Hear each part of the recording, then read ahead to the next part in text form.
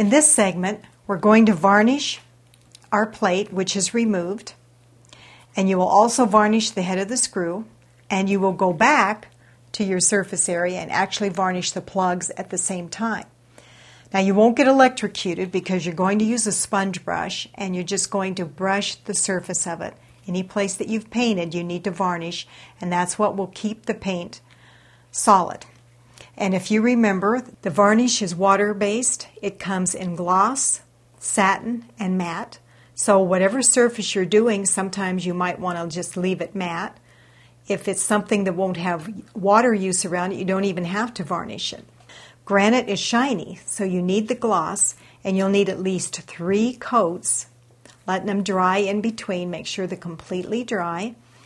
And then varnish that, your screw, and your plugs, all 3 coats. And it's simple enough.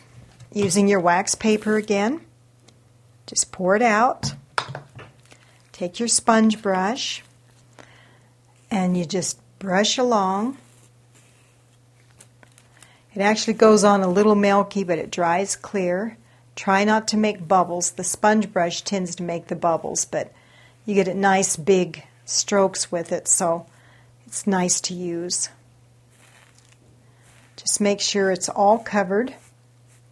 Try to make them in the same direction. And you can actually drop your screw in here and do it at the same time if you want to,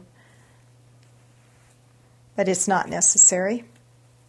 Just make sure you do 3 coats, all of the edges, and then you have it covered well. So what you want to do is let this dry, and then you'll do another 2 coats. Make sure it's dry in between.